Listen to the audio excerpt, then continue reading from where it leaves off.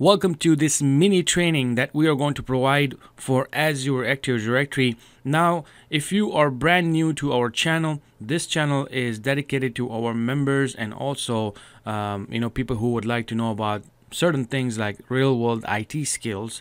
So what we're doing today is we're talking about this Azure Active Directory. Now, the reason we are doing is we basically look into what is happening these days in the job market, and we want to be current.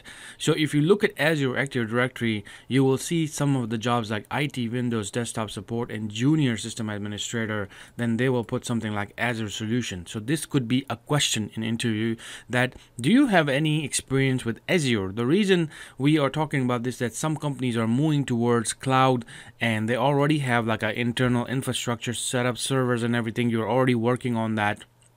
Even if you are not working, there could be some companies that just straight up went to cloud and they're using Azure, Office 365 and things like that. So now people are going to look for these skills, and you can clearly see that there are titles that is exactly related to the tier 1 service desk and network engineers. So it's a kind of combination of skills between everybody. But if you go to the explanation, it's basically Azure Active Directory is Microsoft cloud-based identity access management service, which helps your employees sign in and access resources in.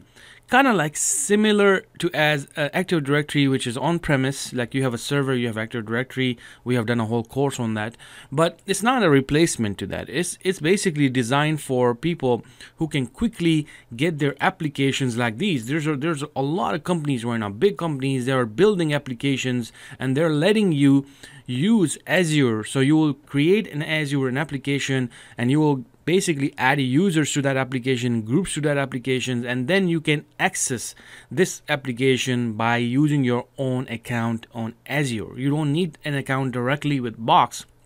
You don't need an account directly with Zoom. So let me show you, like for example here, like if you you go to Google and just type Zoom Azure. So you see they will give you configuration. Like this is another big software people are using for meeting. We use it for live training, and they are giving you full instruction on how to create an enterprise application on Azure. You create a new application, you come here, you search for Zoom, then you find Zoom, then you configure it, click on sign on, then you do all this stuff right here. You gotta have some paid membership, whatever, with that app, and then you come all the way down, you configure every single thing in Azure. Now you must be thinking that, okay, this is kind of like a system admin job. What do I have to do? Well, once the system administrators set it up, in future or even now, why people are asking these skills, because you as a help desk then need to come to this portal, and then you will be adding people, you will be removing people, you will be checking some basic troubleshooting, or if it's high level troubleshooting, then this will go back to the whoever basically configured this. So you see it's coming. If you think that it's not going to come, then just go to indeed.com and just hit yourself with reality by looking at these jobs. So that will give you a little bit more confidence that, okay, I need to do that, I need to learn this stuff. So that's why we're doing this little basic training. So first of all, you need Azure. Azure is basically a cloud-based subscription type of model. So you don't just buy this and install it on your computer. You actually buy the subscription. So they give you access to it. So of course, now you will be like, okay, do you offer this? No, we don't offer this. We don't offer anything cloud-related subscriptions. You have to just go there, register yourself. You can do it for free. If you want to wait, we will show you later on. But for now, just watch this video and kind of like learn what's in Azure, just to kind of get a fresh up. So if somebody asks you that in the interview, at least you can say you have some knowledge about it. You don't just say I don't know anything. That's knowledge is better than saying I don't know anything. Okay, so where is Azure Active Directory in portal .azure.com? So this is like a Office 365 portal. Also, this is a different portal. A lot of administrators, IT managers, and IT people manage this stuff to give access to their developers and other people. So so if you're interested in becoming this Azure type of person, you want to become this cloud technician, cloud administrator, then what you will do is you will go to YouTube, go to JobSkillShare, go to youtube.com, type JobSkillShare, and watch this video. Azure will take over help desk and system administrator. I'll put a link in description to watch this video. It's a pretty cool video. So now let's go back. Azure Active Directory is right here.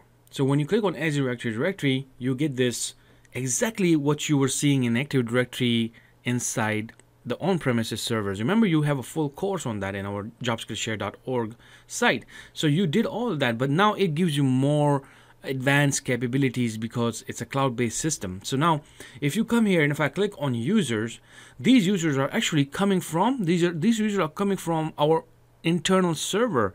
The reason for this is that you have a Windows Server 80 connected to this whole environment, and then you have an Azure Active Directory right here. So if, let's say, I'm a business and I don't have a server, I don't have any connection to the server, then I won't see these people because these are coming from directly from my server, and that connection is done through Active Directory. If I go here and if I come here Azure AD Connect, this is what we are using. We have downloaded basically this tool on the server, and on that server, when we add a user, after that 1 hour, it gets added to this Azure environment. If we don't have this tool, we didn't do this, you will not see Windows Server AD. So this could be your first call that you when you add people to your server. Let's say somebody joined your company and you add them to the server Active Directory, and you add them over there and you don't see them over here, then you know that, let's say if you're brand new, you don't know that it's going to take you 1 hour, right? So if you come here AD Connect, you see it's going to take you 1 hour. So you may be troubleshooting, why is it not showing up in the portal? Because there's something, he needs to access an application from here, whatever, so this could be one troubleshooting reason for you, that either you can wait 1 hour or you can run a command on your servers to get this up and running. Now this is something that it was a little advanced, but I wanted to just kind of clear. If I click here and you guys are like, what is the difference between these two? So for now, we are going to not talk about this. For this, like I said, you need to take the course and everything will be taught in the live training. This is not related. This Windows Server 80 people. Right now, we thought that your company bought Azure and they started adding people here because they want to use integration to applications and things like that. So the first question will be, the CEO or HR, they send you an email that, hey, can you add Emma to Azure Active Directory? You as a technician go in there. Okay, perfect. I'm gonna go to all user, I'm gonna click on new user, and here I am going to add Emma. So I'm gonna call Emma, I'm gonna give Emma a name, Emma.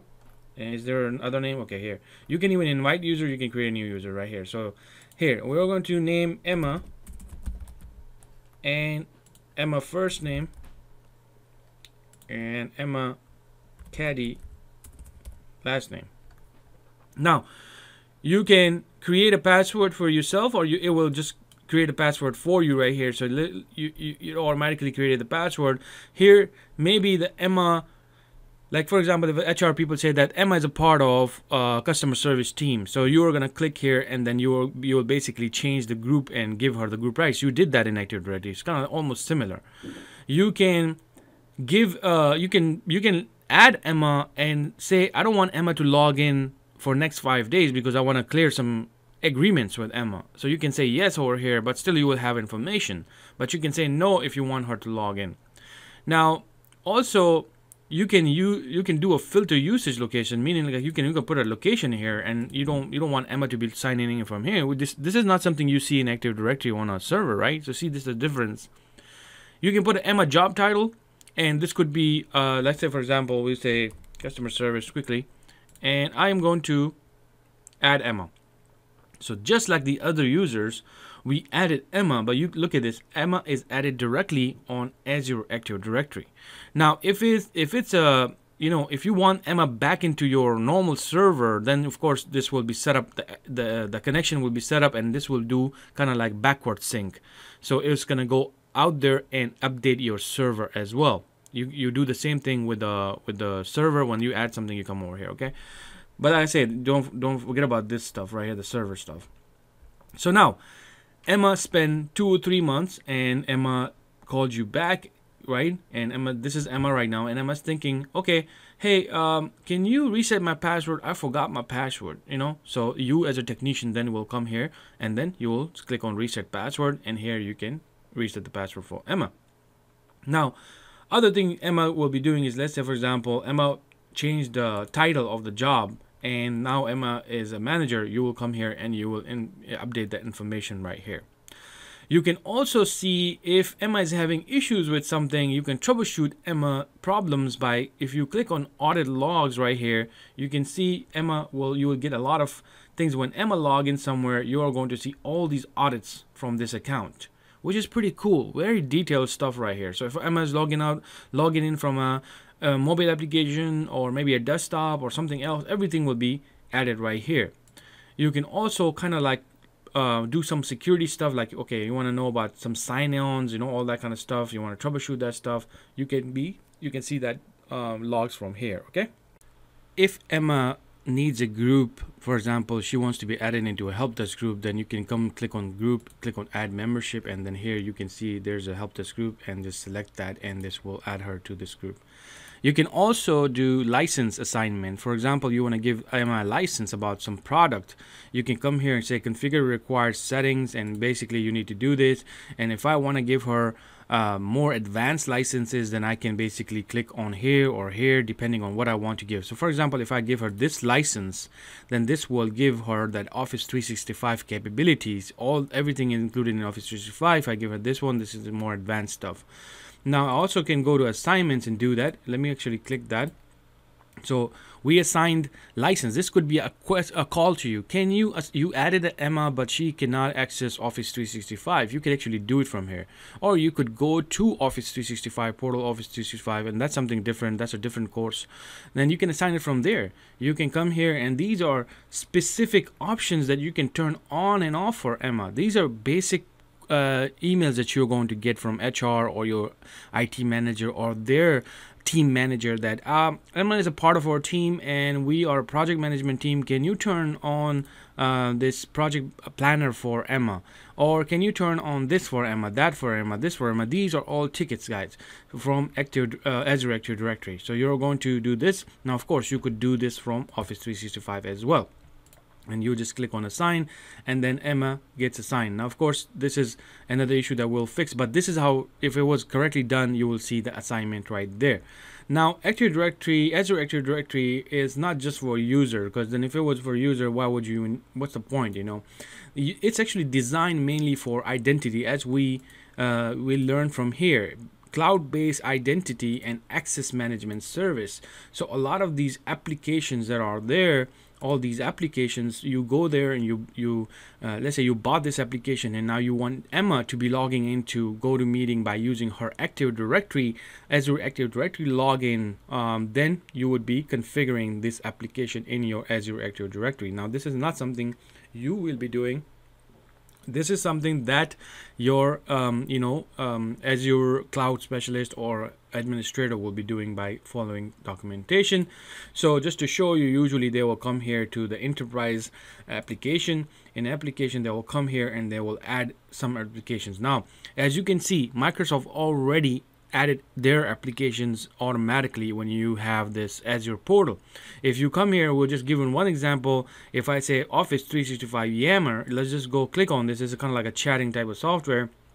And if you see, somebody created this, application ID is this, and everything is there. Provision users, no. Now if I basically wanted to give it permissions like to other users, or I want to add users to it, I will come here and I'll add that user, and basically I will search for that user from here and I'll pick that user. So if I want to pick, let's say, this user right here, then I will select and give that access. And then of course I am going to click on default role, and here you go.